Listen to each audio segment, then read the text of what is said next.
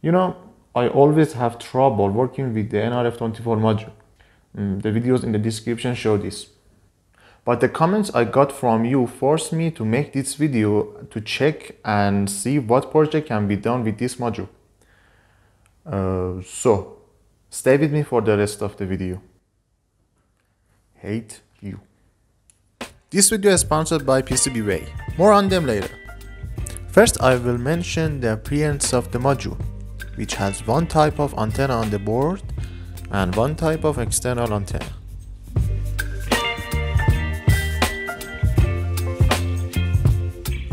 The type of external antenna covers a distance of 1 kilometer, but the type of antenna on the board covers a distance of 100 meters. One of the reasons why I don't like this module is that the arrangement of its pins is very inappropriate and it doesn't fit on a breadboard.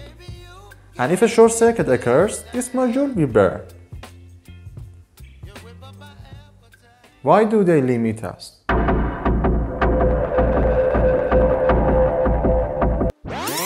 Because this module is suitable for remote communication, it can only be connected to it through the SPI connection. You can find the SPI pins by referring to the Arduino datasheet, but I will put this picture for you to make it easier for you. After writing the program and preparing the circuit, I considered two LEDs as output.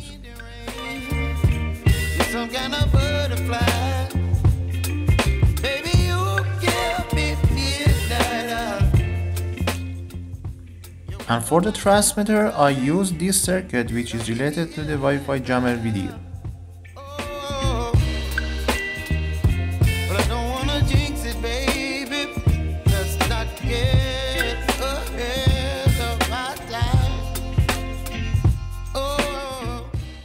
I wrote the program so that the LEDs of the receiver are turned on with the switches of the transmitter.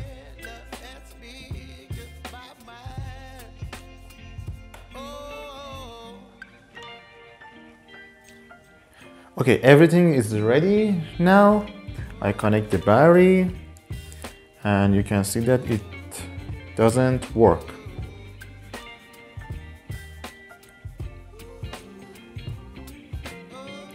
It worked. My God. It worked.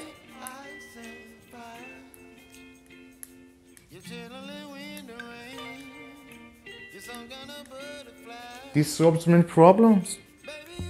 My God. See?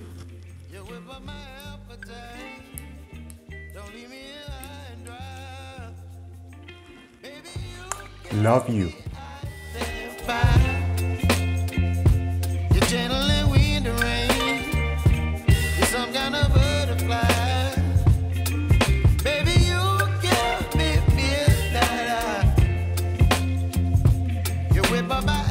And this is another interesting project that I did. As you can see, the angle of servo motor can be controlled remotely with the help of a potentiometer.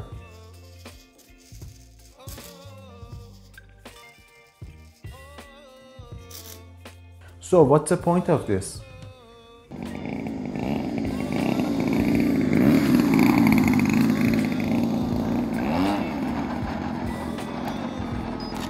See, these are potentiometers whose information is collected and then sent.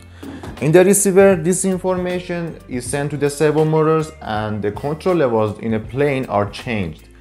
And finally, the plane can be controlled.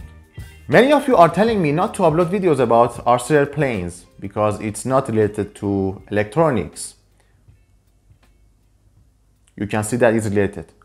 Go check the playlist. As I told you, this video is sponsored by PCBWay. PCBWay is your one-stop solution for your projects. They offer custom PCB prototype service, CNC machining, 3D printing, and more. You can order your projects online and they ship worldwide within 24 hours. Check them out at PCBWay.com. Okay, now I want to talk about Wi-Fi jammer.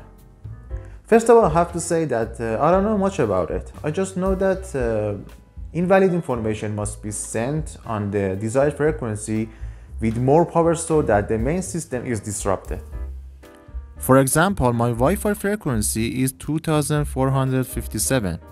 According to this diagram, I have to set the NRF24 module channel to channel 60. But I use two other modules to disrupt the surrounding channels as well. While I'm working on the project, please like the video and support me by subscribing and leave your comments. Thank you.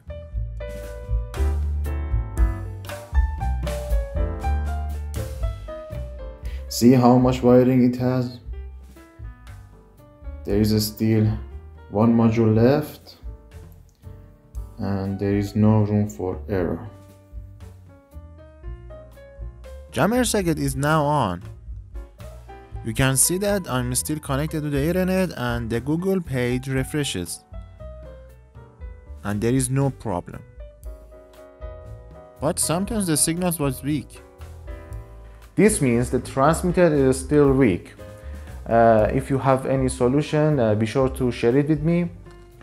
I will try to make more videos with this module.